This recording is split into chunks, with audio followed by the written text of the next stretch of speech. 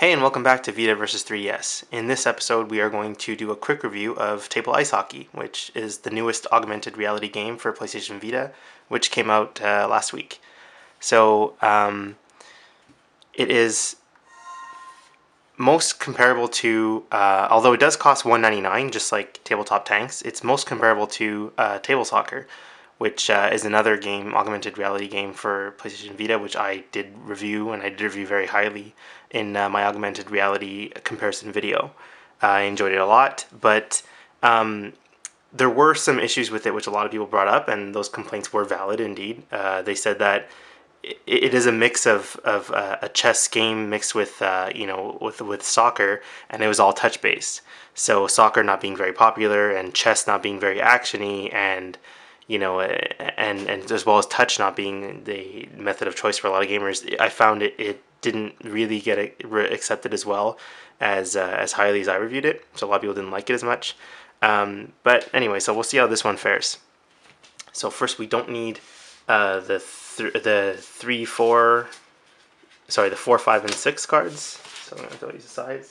And we'll just get booted up here.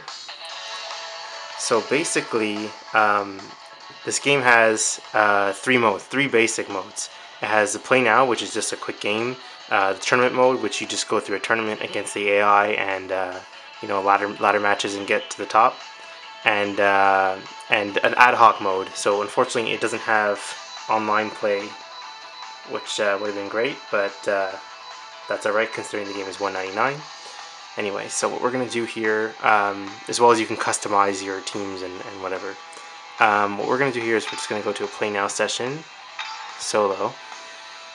So something that is in this game that wasn't in Table Soccer are, although Table Soccer did have various teams, they're all the same. You're just picking your jerseys basically. In this game, every team has different stats. So you could see, like, Great Britain is garbage at hockey, like they should be, and Canada is amazing, like they should be. So of course I'm going to pick Canada. And let's go against the United States.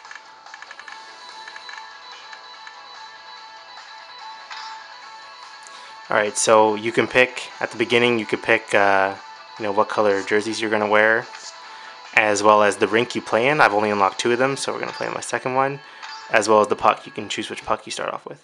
So, yeah, we're ready to go. Alright, so now it wants us to set up the rink, so we need 1, 2, and 3 spread out here, just like that.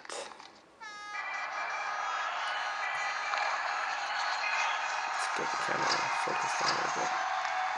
Alright. So just like in Table Soccer, you can move, you can get up close to the action. So you control the players with the analog stick instead of by flicking them, and the action is real time. It's not turn-based, sort of like Table Soccer, which turned off a lot of people, unfortunately. So it's just basic, X passes, square hits, and O shoots. So it's just very basic gameplay. You move around, you try to score, and just like hockey. There are fights, which maybe I might get into one in this video, but they're very basic. And but strangely, I did like those fights more than NHL 13's first-person fights.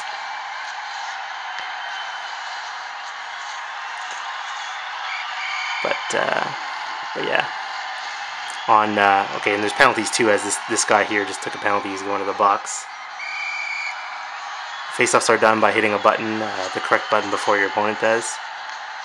Of course, I'm playing a little zoomed here, but just like all the other AR games, you can get it from any angle. You can really get in there, change the angle just by moving around, which is really cool.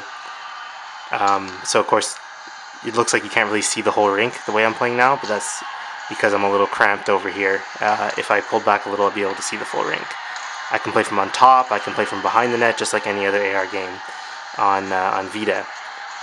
You have big players, medium players, and small players. Your defense tend to be the big players. They hit hard. They are more successful at hitting. The medium players are kind of balanced, and but they're a little quicker than the big players, obviously.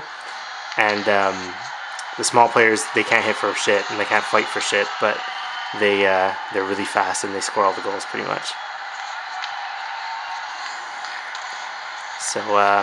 So yeah, end of period. Okay, so what I guess for this game, one of the things that kind of personifies Vita AR games is that, as you can see here, since it uses the buttons and since it doesn't use 3D space well aside from changing the camera angle, it basically has the same issues that all of the other Vita AR games has, which I feel like the 3DS games don't have. And the issue is that it doesn't use 3D space. It wouldn't be, if it wasn't an AR game, it wouldn't have made a difference. Still would have been just as good or just as bad.